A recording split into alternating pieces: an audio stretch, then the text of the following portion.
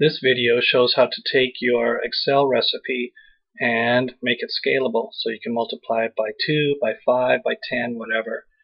Up here in the top left hand corner you'll see that I have a cell called Scale, and right next to it I have a cell with a number 1 in it.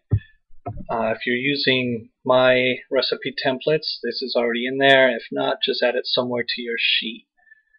Now if I come over to my quantities and go up to the menu bar, I've selected the first one here, number 4, and up in the recipe or in the formula bar in Excel, it just shows the value 4. I need to convert that into a formula. So to do that, I start by hitting the equals key, typing 4 because that's the value that was in there, times the cell that you want to use for scaling. You can see that it's highlighted here, and then hit enter.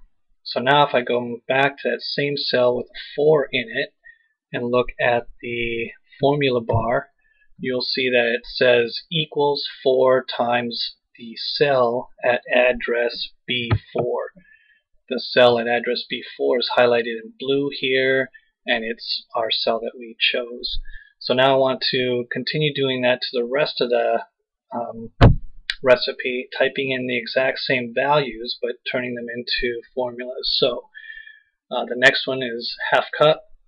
You'll put equals 0.5 times your scale cell, hit enter, then equals 2 times your scale cell, enter, equals 1 times your scale cell, hit enter, equals 0.5 times your scale cell. I'm using the mouse to select the scale cell here and the keyboard to type everything else.